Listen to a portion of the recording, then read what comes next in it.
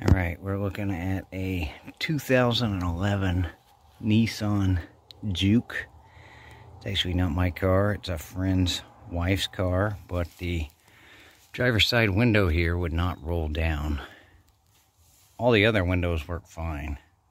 So it seemed that the fuses were all okay. It was getting power. And when I tried it, I could hear just a little click coming out of the motor here, but the motor wouldn't actually do anything, which makes me think the motor has gone bad. I was hoping maybe the switch was the problem. The switch checks out okay, getting and sending power. Fortunately, I have already taken everything apart. It's pretty easy. You got to remove the door panel, but it is just held on by these clips and pops mostly off, except there is a screw. There's a small torque screw that fits down in there and secures it to this bracket. And once that was out, I went ahead and removed the switch just so I could get it all out of the way. And now we can work on it. I didn't have the motor on Amazon currently, or I probably would have ordered it. Had it other places online, cheaper. Then I saw they had it in AutoZone in town, 150 bucks, so I just picked that up. Here is the motor and regulator. Really, I just need the motor. I don't know if I'm going to go through the trouble and putting this in place. I'm going to try to remove it and see. I'm going to start by taking these two, I think, 10mm bolts out, and then I'm going to just go ahead and pull this down. It's sort of held in place with some glue, sticky, tacky stuff. Okay, screws pulled out. This little bracket is removed. And I'm just going to peel this down. I'll probably just let it hang so I can expose the more inner workings of the door. Put it in. I'm going to unplug this, pushing down here. I'm just going to pull this out, and I'm going to plug it in to my new motor just to see. Okay, so I got my switch plugged in, powered up. I'm just going to try it, and that is doing what I want. Much better. I'm going to unplug this, and I'm going to plug it back into the original one.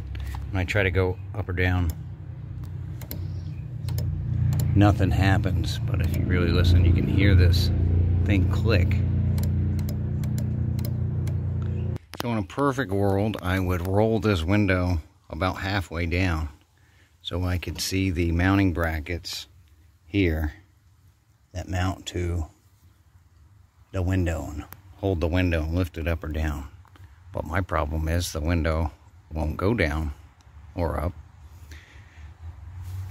They're right back up here on the top of it right now. I could feel them. I get a Phillips. See if I can get a weird tool up in there to remove them. Okay, that might be doable, but what might be easier? Okay, I got it to work. I took a hammer, actually a screwdriver, and just tapped the motor lightly while maneuvering the switch up and down, and it finally started going up and down, which will allow me to access these. Actually, I'm going to line it up with this hole right here. Maybe. There. Now that screw is lined up. This screw is lined up. And I'm going to use something to secure the window so it does not fall when I unhook this. Okay, not sure if this is the best idea, but we'll see. I have used some painter's tape to secure the window sort of in place. And now I'm going to remove these two bolts, which would be what the window was sitting on right here. Okay, so I've removed these two 10mm screws from here and here. So our window is pretty much not held in place by anything but the tape. I'm going to remove the tape, lift the window up and tape it up there. Conversely, I could start the car and help the window back up, but I need to get this out of the way so I can slide the motor out without scratching the glass. Glass is lifted and taped up and out of my way. That leaves all of this free. I'm gonna now undo these two, which correspond to these two and these two on the bottom down here. And then there's these three that hold the motor itself into place. Then I should be able to slide it all out. We've got all of those screws removed, so our motor and regulator are now just sort of freestanding like this inside the door. There's sort of these little retainer clips to sort of hold the motor in place. So we're gonna move that, unplug it obviously, and just try to slide it out the side. And twisted it, organized it, and now we are just gonna awkwardly slide it out.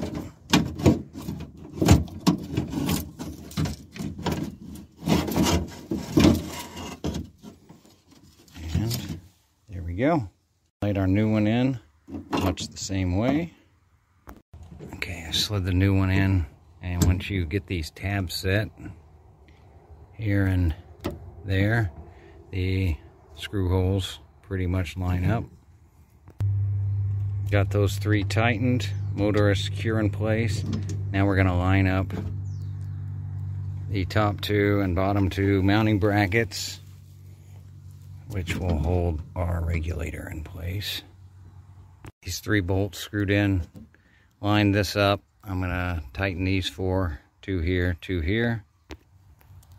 Got those four tightened. Now I am gonna release the window, carefully drop it back down onto the holder, and I will screw it back in place. Still got it so I can see the bolt hole here. So I have lowered that down carefully, and these tabs on here just line up with the mounting bracket here and here, and we'll put our final two screws in there. Now we have both of those secured. Be careful not to drop them down the door. And now we'll power it up and test. Got it all in place. We're gonna plug in the power connector,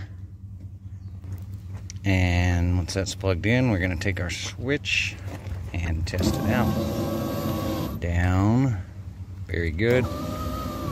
Back up. That's what we like to see. All right, now we'll put it all back together.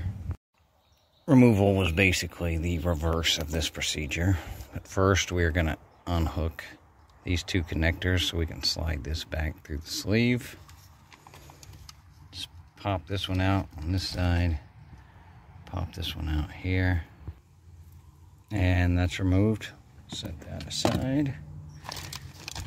Pull this back through our plastic, and then we're gonna do our best job at stretching this back out and just kind of getting it to stick back where it was. And there we go. That's pretty good. Got that set. I'm gonna take our door panel, pop it back in place. It is just held in by these clips that pop on along the sides. Just needed a large flathead or something to initially pry it off. Should just pop back on. Okay, before we put the door panel back on, we're gonna take our bracket, reinstall that right here with our two bolts. Then we're gonna slide our door back in place, our door panel. Gonna mount the top first so it's nice and tight up around the window, and then it really just pops on. And then we're gonna go ahead and take our small Torx head screw, put it into that bracket we just put back on to secure this panel in place. This little cap back over it in here. take this little corner piece, mount it back onto there. And we're gonna plug our switch in one last time, just to retest, make sure it's working, before we finally put that cover back on and secure it back in the door. Put this back on.